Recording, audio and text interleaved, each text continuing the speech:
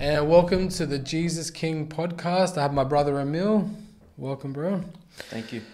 We actually have a pretty interesting session today, an episode. We're going to be talking about mental health and the Christian, and the way that Christians are to respond, or how we are called to respond, based on what God's word says.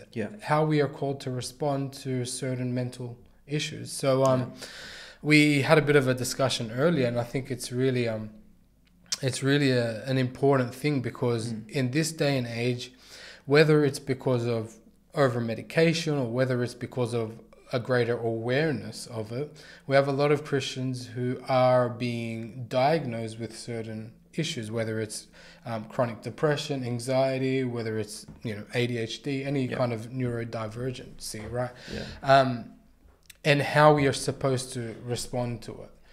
And this is kind of where my background is in counseling and therapy, and the different methodologies and how we're supposed to respond to mental hysteria, mental issues, mental dysfunction. And I mean, look, the reality of life is that each and every one of us, there's something wrong. There's something wrong. No one is perfect. And like we were saying earlier, this is a result of the fall. I mean, what Adam and Eve did in their disobedience, they didn't just bring physical turmoil into the world. They brought mental, emotional, psychological turmoil and dysfunction because of the sin. But we're also talking about the fact that in the cross, and what Christ has done is he's looking at a restoration. So this is the hope. The hope is for any of us who are suffering from mental dysfunction, mental health issues. We look at Christ. His work on the cross is working at restoring us. You look at Psalm 23, the Lord is my shepherd, I shall not want. He makes me lie down on green pastures. He leads me beside still waters. And what's that next part? He restores my soul. Amen. Right? And he goes on to say, even though I walk through the valley of the shadow of death, I will fear no evil. And that's what a lot of mental dysfunction, that's where it leads you. It leads you in this valley of the shadow of death. Absolutely. And Emil, you were talking to me just earlier about some anxiety issues that you were struggling with in your life, and how it felt like that. You were in this dark pit, in this dark despair, right? Did you feel comfortable sharing a little bit about that? Absolutely.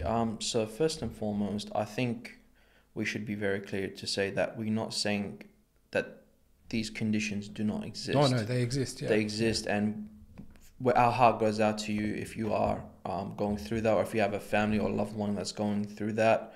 Our heart goes out to you, and I think maybe we'll pray for the people that are suffering at the end. Yeah, sure, we can do that. But what I went through was I had a time period where I believe I was 18 when I first started feeling it, but I didn't realize what was wrong. I just felt like I was breathless.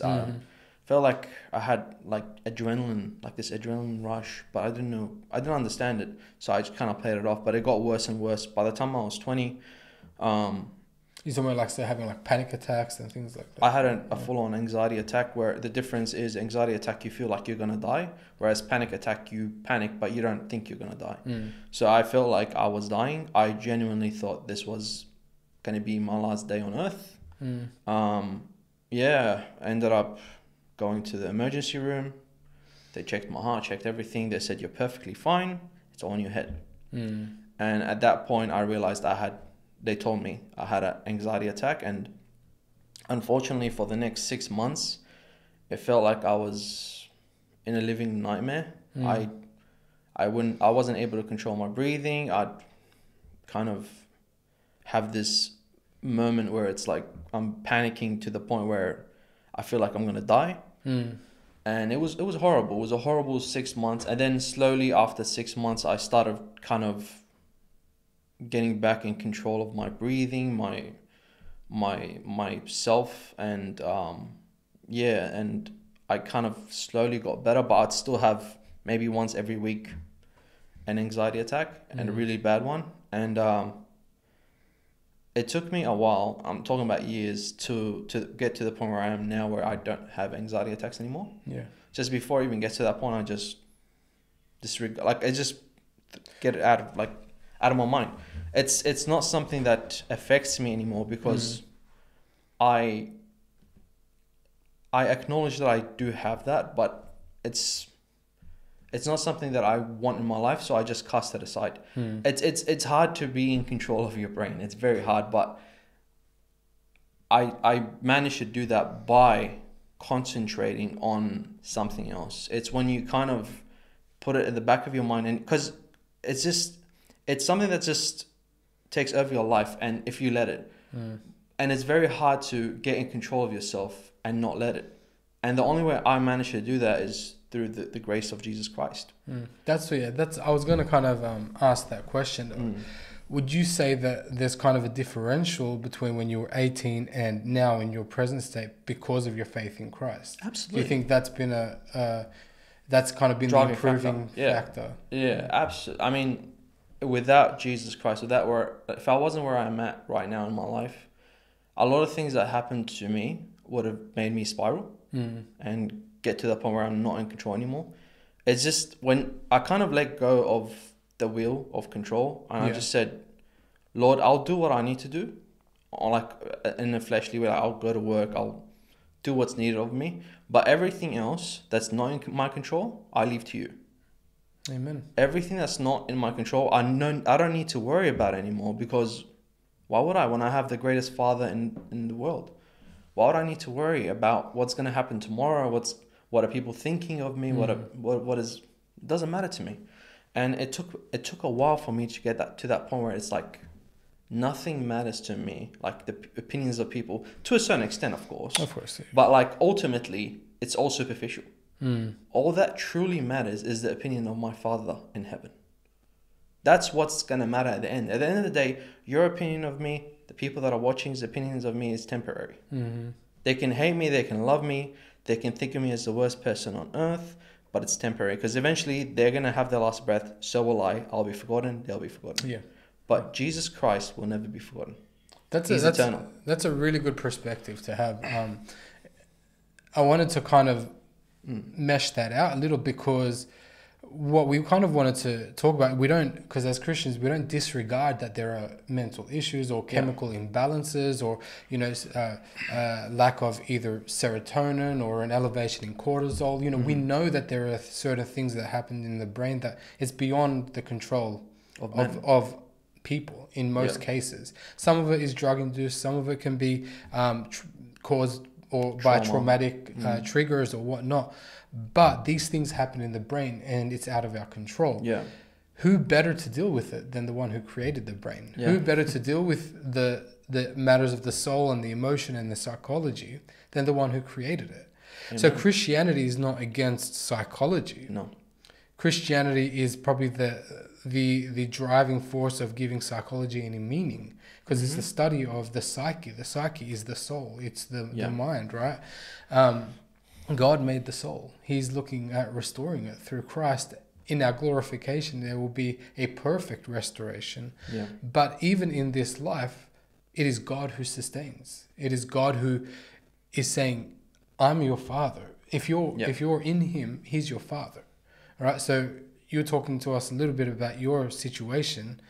God being your Father as a believer, He's taking care of you. In the word, it says, cast all your cares and your anxiety upon Him because He cares for you. Amen. Right?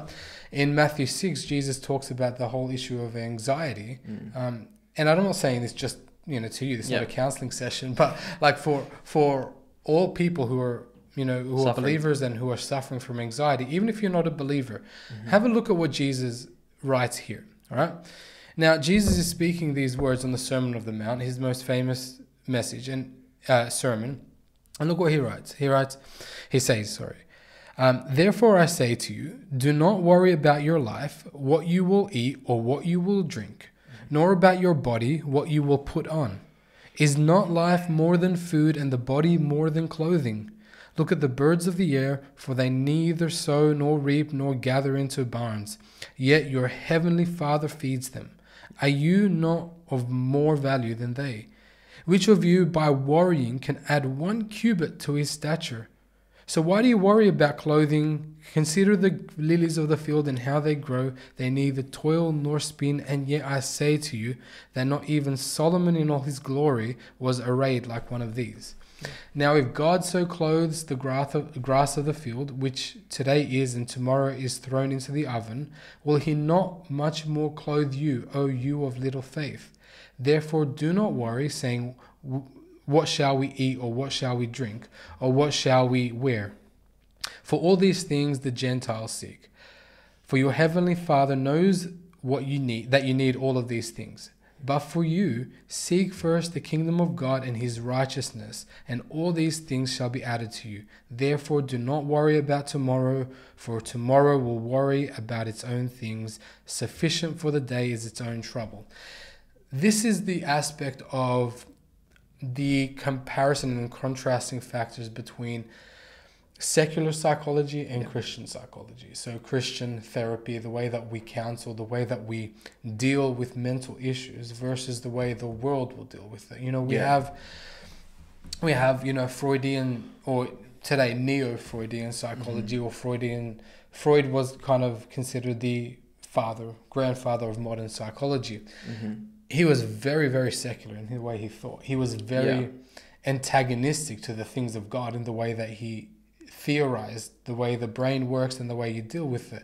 So he had his psychosexual development, and pretty much all your issues are because you're sexually repressed. So the solution is don't be sexually repressed. Go have as much unabashed sex as possible with whoever you want. Don't let your desires be ungratified.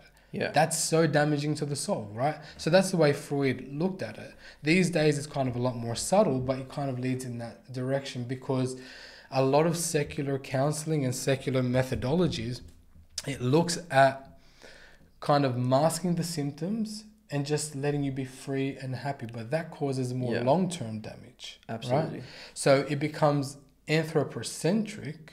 So how can you live your happiest and most joyful life rather than give your life meaning? I think that's the whole problem with today. Everyone's chasing happiness. Everyone's chasing this idea of pleasure, and not just pleasure in horrible things. It could be even in good things. It's just like, for example, making enough money to buy your family the things you want. It doesn't have to be greed. It doesn't have to be selfish. It can even be a non-selfish thing. But ultimately, this happiness is temporary, because eventually you're going to have a very, very bad day. Eventually you're going to have a very, very bad week. It's not a matter of will it happen, is when will it happen. And when you're only chasing happiness, and that's what makes you... That's what is, you know, detrimental to whether your day is good or bad. Then you're setting yourself up for failure. And you're going to have a lot of bad days. You're going to have a lot of bad days. But when that's not what your life is about, my life is about pleasing God. That's my main goal. If you have a bad day because of, you know, you lost your job, your stocks went down, whatever it is, right? If that's not what drives you, if that's not what your goal is, ultimately, even if you're sick and you've lost a loved one, you've had a horrible, horrible, horrible week, ultimately, that's not what your hope and your goals are. Your goal is for the next kingdom. So you lost your loved one, but the loved one had accepted Christ. So I'm sad, but ultimately, I'm not in this, you know, abyss. Like, I'm not in this pit of darkness where I feel like there's no light. No, I feel like I'm in a dark place, but I see the light, which is Jesus. I'm in a dark place because I lost a loved one. That's a fact. I'm going to miss this person for a certain time. I know that. But I have hope in Jesus Christ and in the kingdom to come. And I know that that person is waiting for me there because I have faith in Christ. That he saved that person. And that's where my hope is. That's where my happiness is. It's not in here. It's not in what I make. It's in Jesus. And that's never going to go away. So why are you putting your happiness in temporary things? It's not about striving for temporary happiness. It's about striving about making our Father proud of us. And an eternal intimacy with God, which is where joy, eternal joy, comes from. So this is one of the things when we look at the Word of God, it's talking about the peace that surpasses understanding coming upon your mind. even in spite of any mental health issues, which a lot of Christians face. Yeah. I mean, there are Christians. I was speaking to you earlier about it. Some of you guys know who Charles Spurgeon is. He's called the Prince of Preachers. Yeah. He had chronic depression, so he had imbalances in his brain.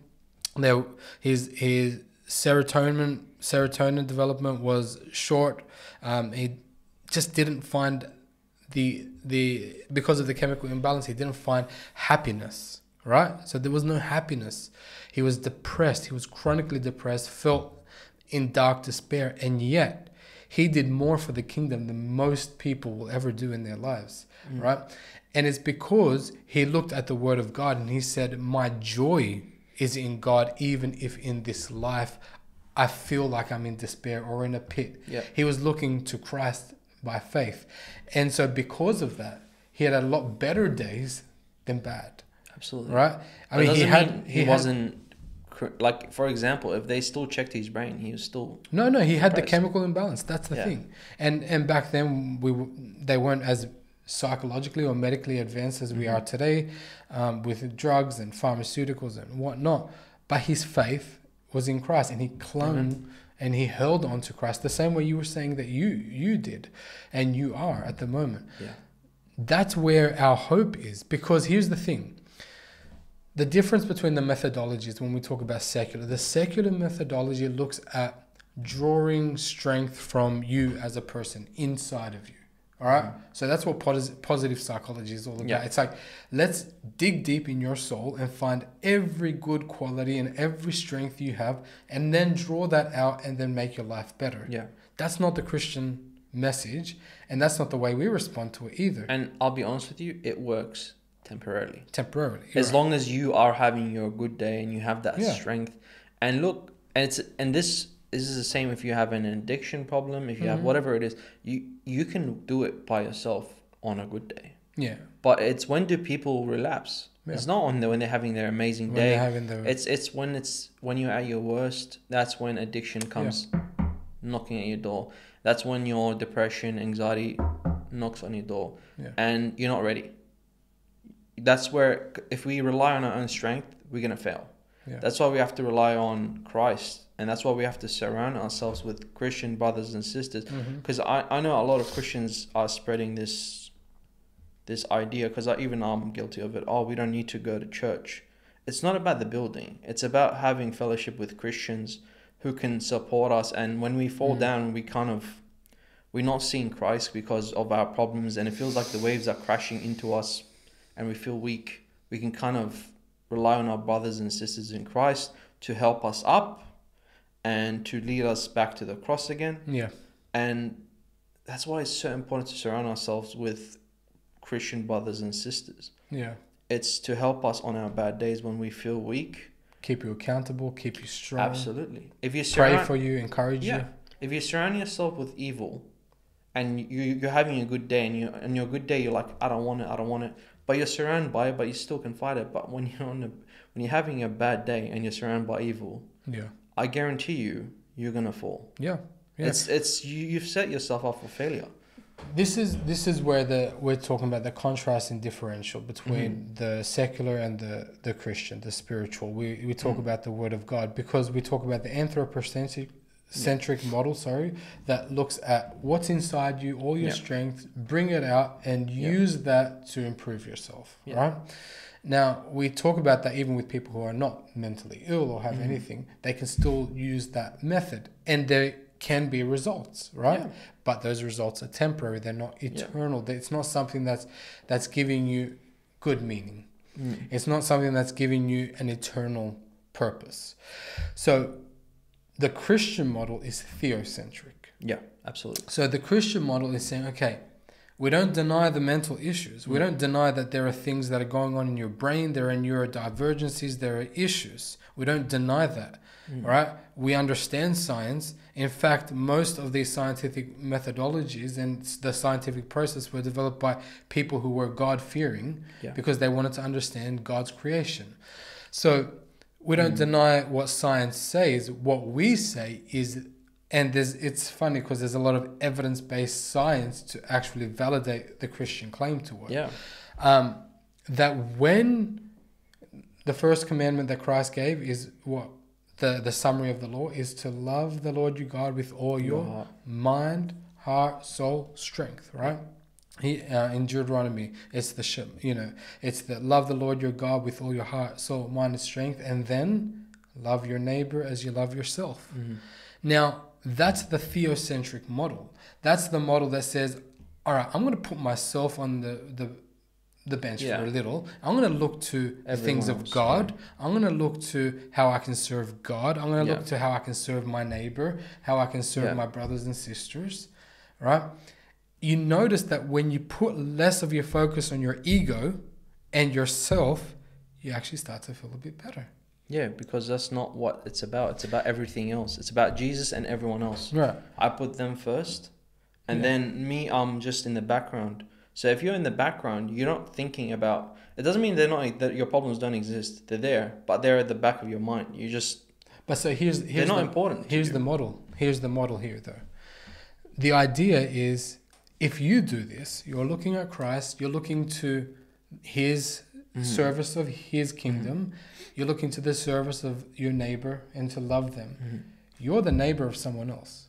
So someone else who is a believer, who loves God, will love you. Absolutely. That's why you have to surround yourself with those people. Exactly. Yeah. And so this is where we talk about developing community, developing relationships with believers, developing a relationship with God, an intimate one, because he cares for you. He does. So he's like, don't worry about focusing on yourself so much and loving yourself and having your safe. I'm doing that. I'm taking care of you. You worry about the things of God, the kingdom of heaven. Everything else will be added unto you, like we just read. Yeah. Seek first the kingdom of God and his righteousness, and everything else will be added. He cares about your mind. He cares about your soul. He cares about your psychology. He cares about your mental health issues. And the word of God says, cast your burdens on him. Let him deal with it. Amen. And he'll take care of you. Now, a lot of people are going to be like, well, that's a really simplistic view and you don't understand all the issues. I understand the issues, right?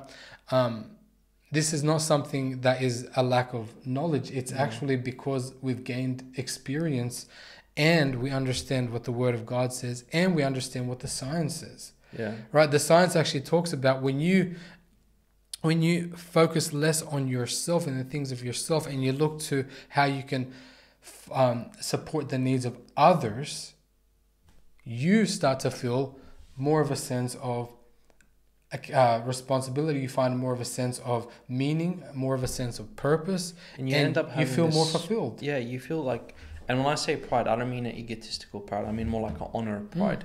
Like you have a sense of higher self-esteem because you feel like you're valued in something greater than yourself. You feel like you have a purpose that's greater than who you are or ever will be. You have this sense of superiority, not as in, again, not an egotistical, like selfish, narcissistic way, but in a very pure and amazing and beautiful and like it's like a knight clad in golden shiny armor and they're seen as like this symbol of justice. It's not that they're prideful. No, on the contrary, they serve everyone, and that's why they looked up. That's why people look up to them, and that's how you feel. You feel like you're helping people and you're selfless, and it's not a prideful thing. It's a good pride.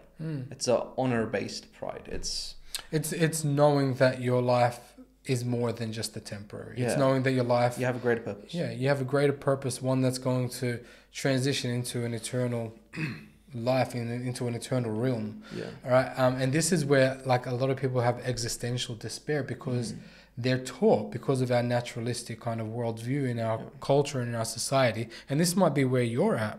Those of you who are watching, you might have this existential crisis because you're like, this is all there is. Once I die, that's it. It's done. Gone. And so there's so much anxiety and even depression tied into that thought. And so because of that worldview, we've seen a rise in the secular world. We've seen a rise in anxiety and depression in the most atheistic countries. I mean, let's be honest. Let's look at it from their point of view. Yeah. Let's just make an assumption. Let's assume that they are right. There is nothing after this. You don't have a house because you can't afford a house because of prices today. Yep. You never will afford a house. So you're gonna die having nothing to give to your kins. You got nothing to your name. You'll be forgotten, and if you are remembered, you'll be remembered as someone that was useless in society, at least. And that's scary. Yeah. That's depressing, frightening. You die unknown. You die a meaningless death. Meaningless death. You live a meaningless life. You didn't really help anyone that much. You didn't do anything. You just another face that will be forgotten eventually. That's scary and that's depressing. But that's not the truth. It's far from it. Thank God that's not the truth. Thank God there's more to it than that. You are loved. Thank God there's a God that cares for you. Yeah. You are the creation of the Most High, the triune God of the Bible. He created you for a purpose. And He wants you to serve that purpose. But you're not doing that right now. And maybe you feel like you were at one point, but now you're further from it. And now you see like where you are now, it's not good. It feels like you're on this selfish island. Yeah. And you're not nowhere near where God wants you to be. But it's not the end. So long as you still have breath in your lungs, it's not over. Go back to Christ. Go back to the cross. And if you haven't been there before, come to the cross. And you will have purpose, a greater purpose. And you will have things that will never ever things that will satisfy you forever, not like things here that never satisfy. It will be things that are eternally good, not something temporary, something that can be destroyed, something that can rust and the moths can destroy. It will be permanent. Amen. And that we're coming to the end of the episode here. I actually think it's so vitally important because I did my undergraduate in therapies and counseling and these methodologies, and so I understand the issues very well. But one of the things that is disconcerting to me. See, secular psychology and secular counseling, it's humanistic. So it looks at, the humans being pretty much the be all and end all, and there's really nothing transcendental. There's nothing beyond us. That idea, so this idea of positive psychology and this idea of the secular methodologies, they've creeped into the church, repackaged as Christian counseling or Christian psychology, rather than actually being biblical counseling. The Bible has a lot to say about the mind. It has a lot to say about the soul. It has a lot to say about your emotions. It has a lot to say about the way that we ought to respond to mental health. And one of the issues in the church is that we've adopted the secular style, and this is what we're feeding to the younger generation. So we've talked about it a while back. That's kind of given rise to things like the prosperity gospel and the whole living your best life now kind of style of preaching and teaching, which we would look at that as anti-gospel, rather than being, let's be a kingdom-seeking people in spite of the mental health issues. Let's pray for one another and encourage one another and lead you to Christ and counsel you biblically. Amen. Rather than secularly. And I think that's something that we're missing, because if we use the world's style of counseling, if we use the world's methodologies, we're going to get the world's results. And the result of the world and the things of the world, death and destruction in the long term.